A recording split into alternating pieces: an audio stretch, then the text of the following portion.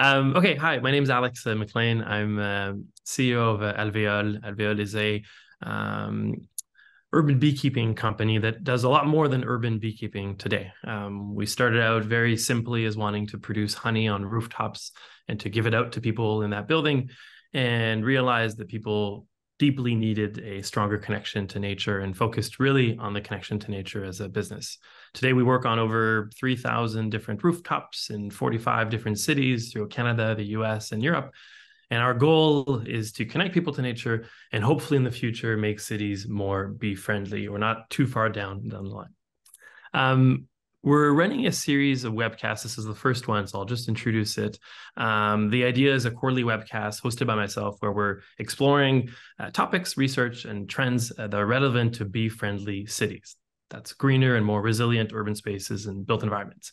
In each webcast, we'll host three different speakers, and the idea is to have thought-provoking conversations with experts, scientists, researchers, and change makers who see cities as being at the root of change. We'll explore a wide range of topics at the intersection of conservation, urban planning, and architecture. The topic today, I'm very happy we're starting with this one because this is one of my favorites actually, is about lawns. The theme is expansive lawns or expensive lawns, how sustainable landscaping is better for bees, buildings, and budgets alike. We're joined today by three wonderful people. Thank you so much for saying a yes to this. Douglas Tallamy, Matthew Shefford, and Amy Hovis.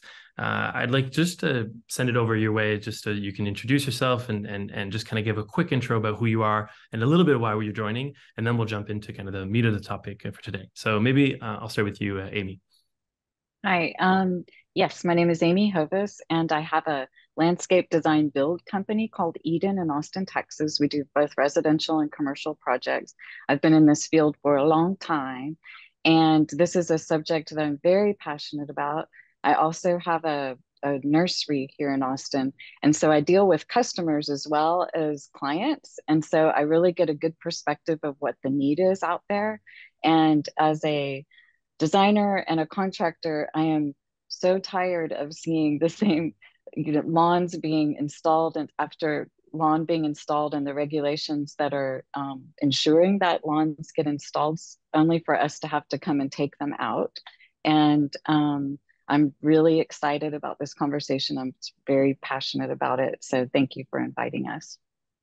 Well, Amy, thank you so much for being part of this. And I have a ton of questions for you, especially because the intersection there, and you have to probably deal with a lot of awareness building, I guess, maybe is the best way to say it. Matthew, let's go to yourself. Yeah, no, great. Well, thanks for inviting me to participate in this. I work for an environmental nonprofit called the Xerces Society for Invertebrate Conservation, and our work is focused upon protecting insects, other invertebrates, and their habitats. Personally, I've been involved with pollinator conservation for a couple of decades, and a lot of that has been focused on working with local communities, gardeners, park managers, local community groups, master gardeners, all sorts of different people to try and make our landscapes in our neighborhoods and our communities better for bees. And yeah, for that, I mean, yeah, a lot of time I'm encouraging people to do better things with their lawns, because otherwise, the 40 million acres of lawns we have in the United States is essentially worthless for wildlife. I definitely agree, Matthew. Doug, I'll go to you. And I agree with Matthew too. I'm Doug Tallamy, and I wish I had an accent like Matthew, because then I could really sound educated. I've been at the University of Delaware 42 years now. I'm an entomologist, behavioral ecologist. Got into conservation of food webs really when we moved into a property in Pennsylvania that was thoroughly overrun with invasive species. That introduced me to the degree to which invasives have taken over the world, the fact that our insects don't use them very effectively, they're pushing out the native plants, the overabundance of deer that encourage those natives, all of the bad practices that are preventing our landscapes from doing the four things they need to do. Every landscape needs to preserve pollinators. Every landscape needs to preserve a food web. Every landscape needs to manage the watershed, and every landscape needs to sequester carbon. Lawn does none of those things. So I'm anxious to join this conversation. What's the state today of kind of landscaping and lawns, and what's the situation? We'll speak, I think, specifically about the US today. Why are we in the position that we are today? And what does it mean in terms of sustainability today to have such expansive lawns? Got about 44 million acres of lawn in this country, which is an area bigger than the size of New England. And if you pay attention to your lawn at all and do what the lawn care industry says you should do, it's an ecological deadscape. And that's embedded in a matrix of 135 million acres of residential landscapes. None of it is designed to run the ecosystems that support us. And we're seeing the statistics today that show the results of this type of lack of land care. We've lost 3 billion breeding birds in the last 50 years. We've got global insect decline. The UN says we're going to lose 1 million species in the next 20 years. We're in the middle of the 6th great extinction event that the Earth has ever experienced. It's not just news. It's scary news because it is the biodiversity on this planet that supports us. So changing the declines, stopping them, reversing them, is an absolute necessity. We've got parks and we've got preserves, and yet we're still in the great sixth great extinction event, which means we need to start practicing conservation outside of those parks and preserves. That is on private property. And again, much of that private property is lawn. It's the low-hanging fruit. We can easily put the plants that run our ecosystems into those spaces. Okay, thank you. And Matthew, going in your direction, why have we landed in this place? And I know a lot of it is cultural, but why have we decided as Americans to do such a terrible thing? I mean, my understanding is that this image of the lawn as the landscape of a successful person is largely inherited from Europe, and in particular from Britain, I suspect. Because you travel across much of Europe and you look at the gardens there, and they're not lawns. They're kind of formal French parterre and the Italian courtyards and so on. But you go to Britain, and it's a wet, damp country, mild, and grass grows well. So you also had this movement towards the great landscape parks of the country homes, which are this idealized countryside of large expanses of grass with clusters of trees. And then when people from Britain and elsewhere in Europe arrived in this country, I think they probably ended up in that part of the United States where you could also grow grass successfully. And culturally, they brought in some of these same expectations. And there's now this embedded association of lawn with beauty, and lawn with success, and lawn with respectability. And so what we find now is that we're pushing back to try and get people to make their lawns more interesting, either by growing flowers in them or by replacing them. But there's this embedded enthusiasm for lawns, and sometimes that's a personal thing. People are like horrified that you might let your lawn look less than ideal, and sometimes it's built into the neighborhood requirements. Even in desert areas, there are homeowners and community associations that say your landscape must be lawn. And so when people are trying to replace that with xeriscaping and native plants are suitable to live in the desert, they get pushed back and they get told to pull them out and put back grass. Amy, I'm interested in hearing your take because some of the stuff we hear sometimes from landlords or people that own their homes is the kind of economic difference there, that you're, I feel like, the exact right person to understand what are the economic differences from setting up a more traditional lawn to a more sustainable landscape. Can you speak to us a little bit about that and the kind of differences that we should know about? Yeah, for one thing, it's one of the things that we suggest when we're dealing with a lot of land to seed for wildflowers, for bees, for butterflies. So it's very economical. It's been a myth that putting down turf is the cheapest thing to do, because it is maybe for the builder when they're doing it really quickly, but then for us to come back and recreate nature is so much more expensive. And to do that right the first time is so much easier. And we do definitely, yes, you're right, it is a disaster and we have to do something quickly, but we can, and it's so easy. And I'm excited about how we are changing the aesthetic. So it used to be that when you were wealthy, you would have this, magical lawn and it would all be green.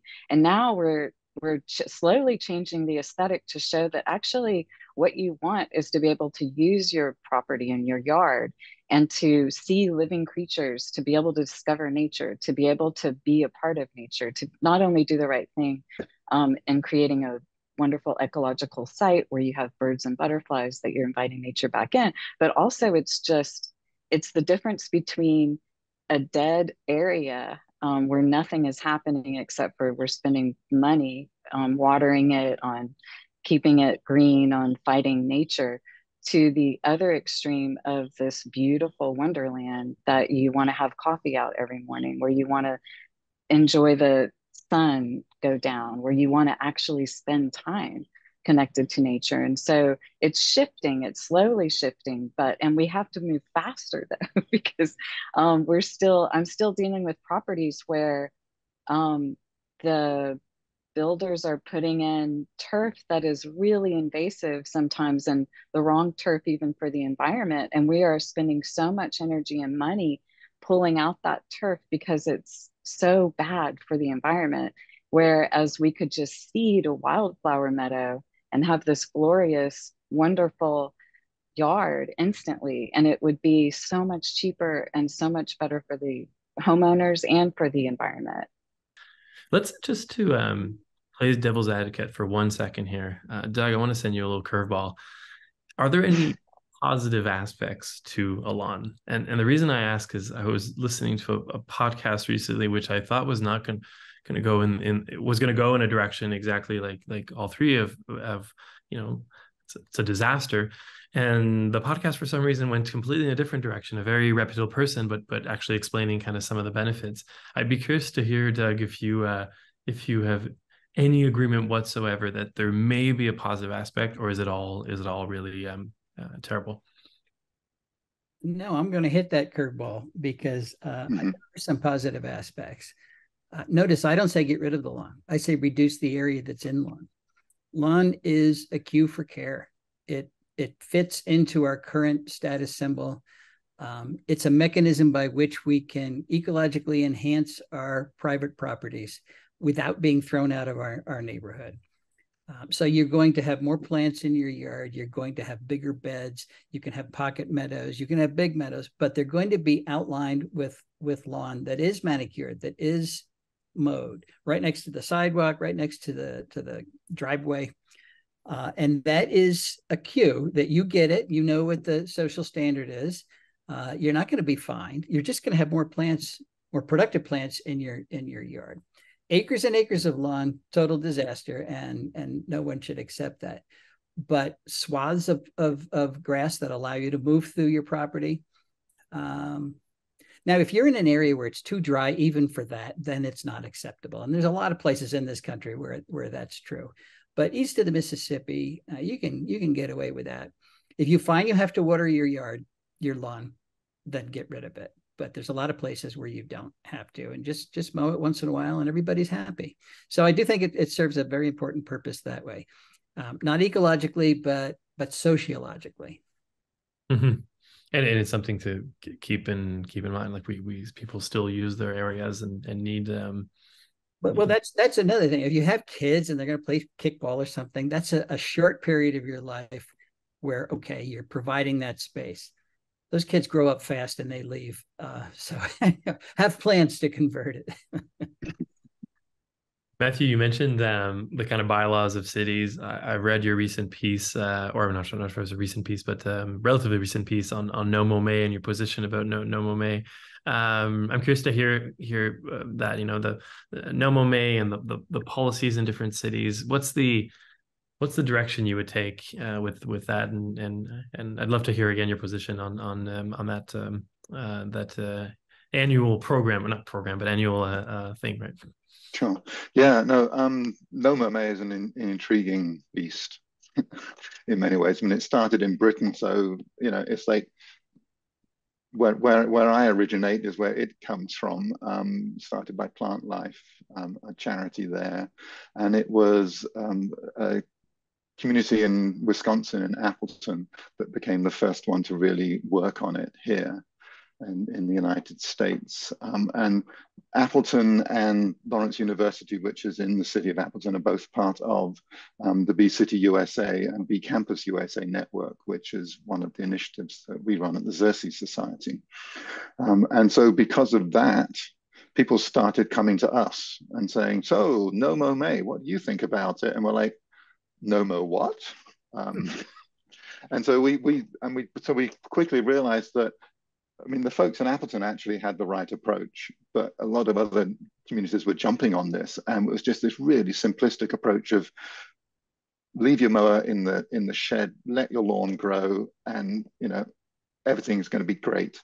And then at the end of May, you get your lawnmower back out and you start cutting again, and it's like, so you've achieved almost nothing.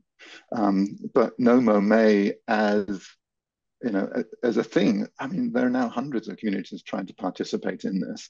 And we realized that, goodness, if we didn't try and shift how they were doing it, it could be this kind of greenwashing. A lot of people would go around like, yeah, whoa, I saved the bees. I let my lawn grow for a month. It's like, you haven't had any serious impact at all.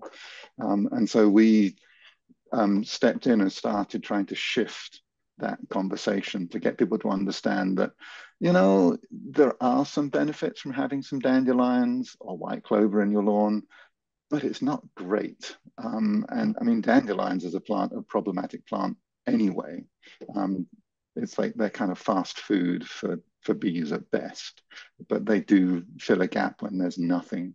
But as a plant, dandelions actually suppress the growth of other plants. They're allelopathic, and so that their sap and their roots and the leaves, you've seen it, their leaf rosette, and you get a patch of dead grass when you pull it up. So they do that, and their pollen spreads with some insects and suppresses the reproduction of other plants. So it's like they're pretty and have become almost like the poster child for this, but they're really not great. And so, yeah, I mean, our approach to Nomo May is that we think that Nomo May is a fantastic conversation starter, because people are so attached to their lawns, and you see it all the time. Someone says, let's do Nomo May, and someone else jumps up and says, no. And I'm like, great, let's have a conversation. And that is, to us, that's one of the major benefits of Nomo May, is this ability to start conversation about that featureless grass, about what we can do to move it. How can we shift the intensity, make it, have people mow less maybe, or reduce the intensity of mowing, or don't use that weed and feed, which is running off and polluting the creeks. And, all those other things are beginning to move people away from unblemished, manicured landscapes. And I know that a lawn like that is not as good as if it were a meadow or a native plant, but not everybody wants that. And so we're trying to bridge that gap to provide people with an easy step away from nothing to something, and then keep moving them along to something that will be better and better each year. And so I just want to double click a little bit on that, Matthew. How do you, or how does our society balance that? The early motivation of someone wanting to do something, so the potentially positive side of a Nomo May campaign. How do you manage to maintain that motivation and momentum, but still bring them to a place that's further? How do you balance those two things? Yeah, I mean, our work has mostly been through the Bee City network and the Bee Campus network. We've kind of limited ourselves to that, and there are about 350 communities now part of that, and that's been our focus of getting information out.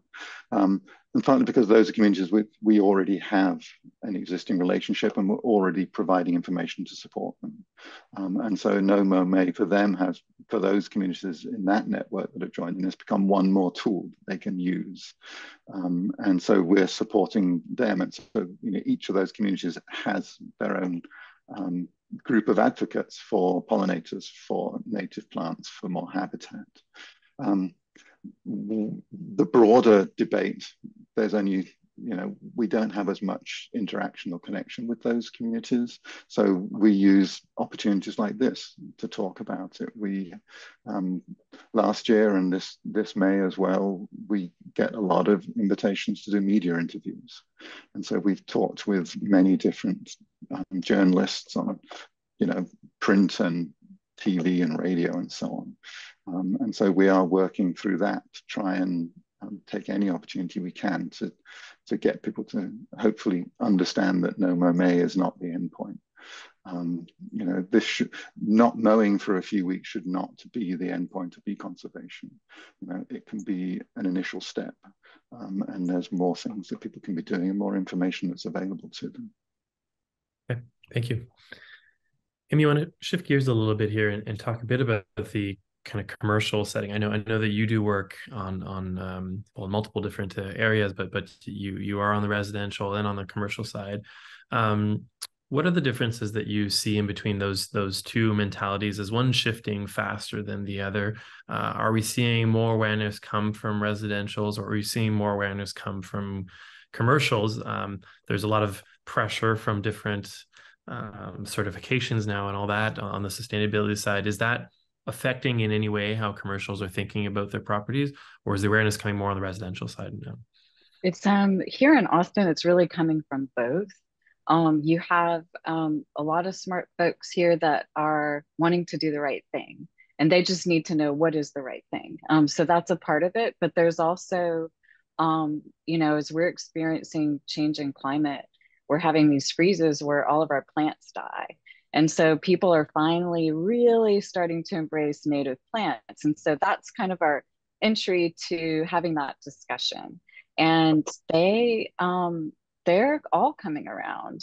Every project that I'm associated with is wanting to have some kind of ecology happening on their site. They understand the need to bring in bees. They understand, they want to, and they understand the need to have habitat for animals to hide and for insects, and how important that is. And they actually want that. They also, more than anything on a commercial job, they want the plants to live. They want to do it once and they want it to succeed. And I completely understand that. And that's what I believe in doing anyway. I don't want to bring a Japanese garden to Austin, Texas. I want to bring native plants that are going to thrive, and that I'm going to go back to these projects and they're going to be killing it, years and years later.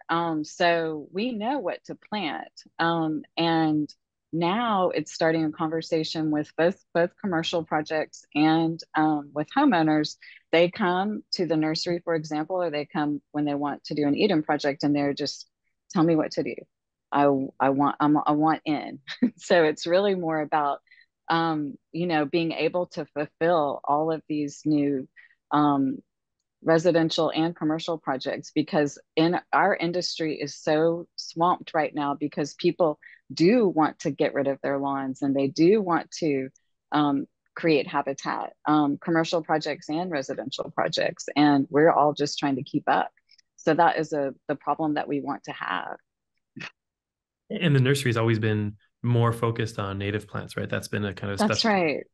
Exactly. This nursery was founded on that, and it's all a part of our philosophy. We grow native plants that you can't find anywhere else, so that we can keep them, so that we can keep planting them. And with our Eden projects, we're trying to change the aesthetic. We are really working hard so that people want what they see is beautiful in a magazine.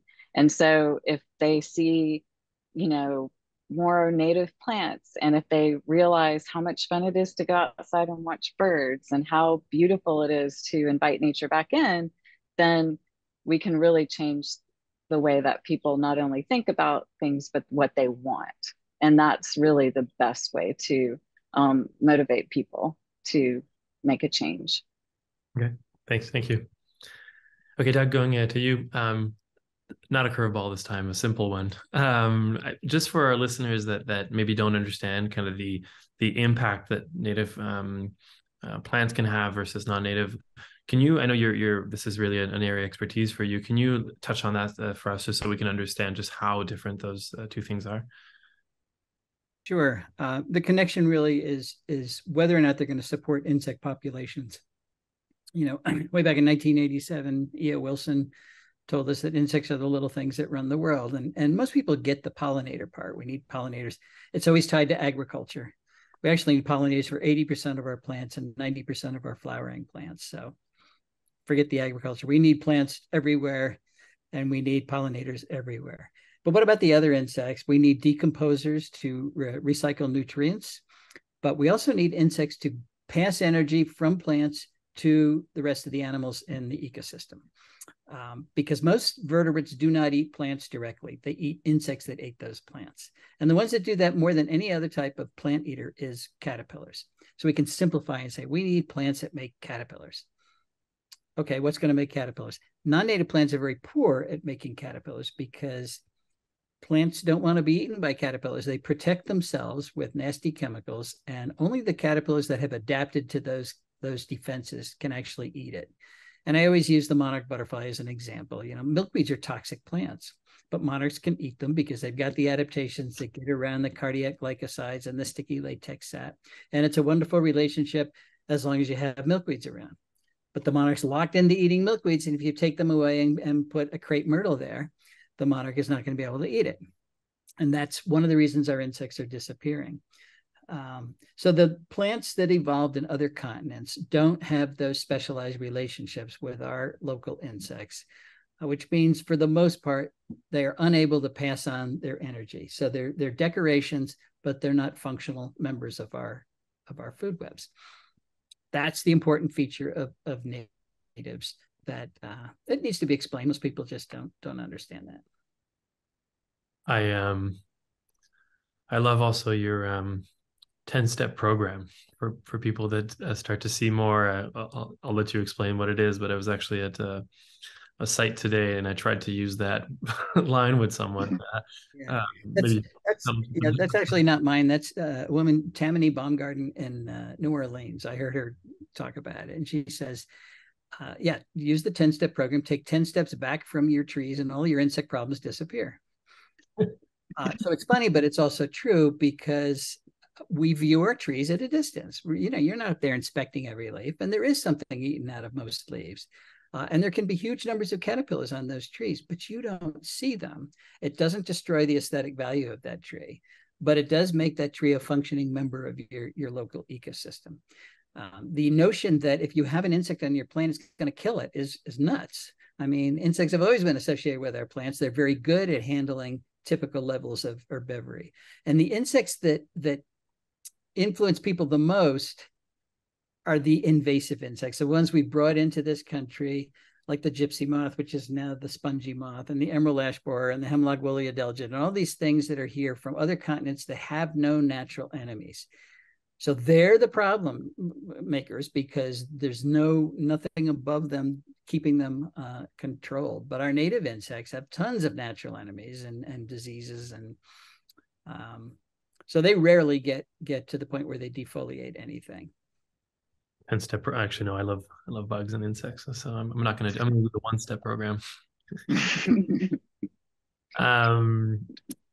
I speak from experience. We have a lot of people that all we do all day is introduce people to bees and native pollinators, and so when we see people walk away, those are the people we latch onto the most. Like, hey, this is the person that we have to convince and try to bring them back to take those 10-step backs, and that's sign of a good day is we've managed to do that. We have a lot of native plants planted for display at the nursery so that people can understand how you can put them together and how amazing they are.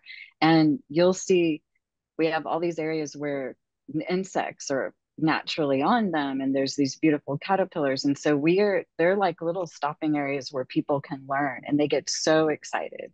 Kids are now, getting excited about insects and how beneficial they are. And so it's a lot of work to change, people's ideas about bugs, but we see a lot of people really just understanding it right away and getting excited about it. So that's been really fun.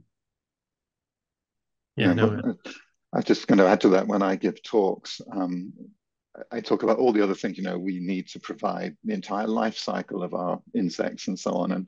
And I say, in the end, you're doing this for your garden, and your garden will be chewed, and you'll have holes in your leaves, and they'll be blemished. And, but this is why you're doing it, So get used to it, pull up a chair and watch and enjoy. Exactly. Enjoy the show. Yeah.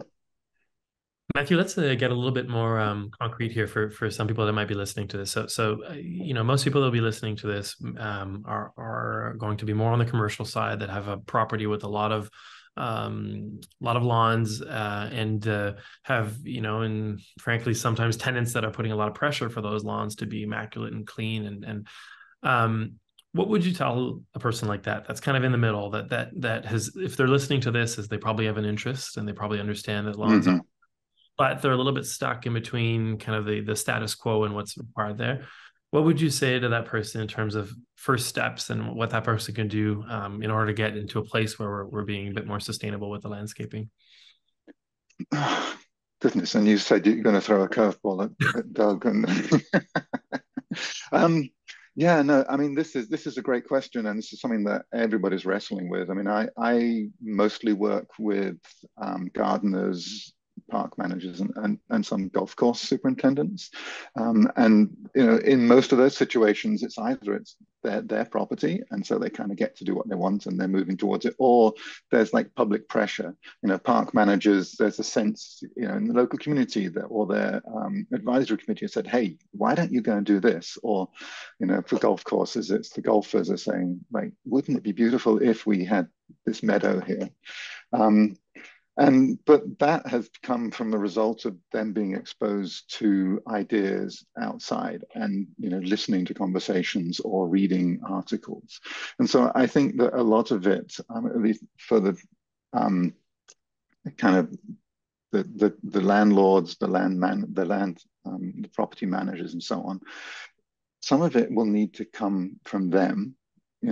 If they, as a company, wish to shift to more sustainable landscaping, then they can come up with a plan, but they do need to talk to the tenants. But there may also be tenants who want to see these changes and not quite sure how to start. For some companies, the employees get a sense of satisfaction by working for a company that cares, and so I think that there is going to be pressure from both sides, and maybe that movement is already building, but nobody's had that conversation to find out. And so it may be the first step may actually need to be kind of, it's almost like, let's have a courageous conversation about this and see what people really want. And if the property manager decided that they would like to, have a meadow instead of just grass, or, put flowers in or whatever, then, they can take that opportunity to also try and ease the tenants towards where the property manager would like to go. Yeah, and as Doug was saying earlier, maybe only a portion as well, right? And keeping very clean lawns, but some areas that are a bit more meadows. Well, sorry for the curveball. No, that's all right. It wasn't really, but I was like, oh, it's a big question. I would love to answer that question, yes, because it's something I'm so passionate about. I think that it can be solved with good design. I really believe that with a smart design, you are bringing, when it's done well, people are excited. They want that property. They want to be on that property. They want to experience that property. And so it is, like you guys said, a compromise sometimes, like, okay, you want some grass. I understand. We'll give you a little tiny square patch of grass. And then surrounded that is architectural statement plants that are native, that are going to look great, evergreen. And then there's flowing grasses that are going to bring movement into the project.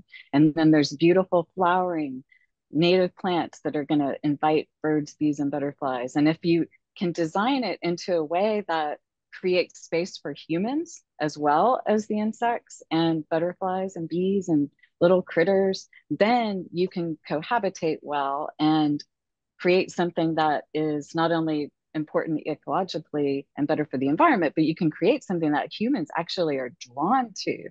And we are noticing that since we're doing such high-end residential projects, like our projects are, these are for very wealthy people who can do whatever they want, and they want that. they really are understanding that America is the lawn, and they don't want that. They want something better. And something better is something that we can completely embrace. And it is, like you said, just experiencing, reality and nature and caterpillars eating your plant is actually an amazing experience.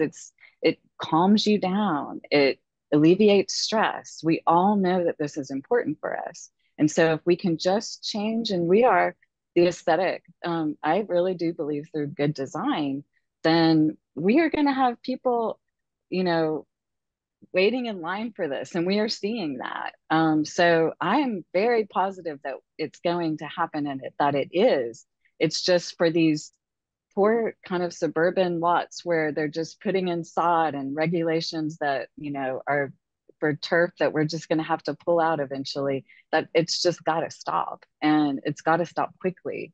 And there's just so many better ways that are affordable and smart and elevated. For me, one of the passions is about elevating your daily experience, and that is being surrounded by amazing nature, but in a beautiful way that inspires you and makes you want to work outside. And I want to spend my whole day outside. I'm outside all day long. I love it, and it makes me a happier person. And so, I think we're getting there, but it's really, I think for those bigger commercial properties, it's just so easy to do what's been done over and over and over again.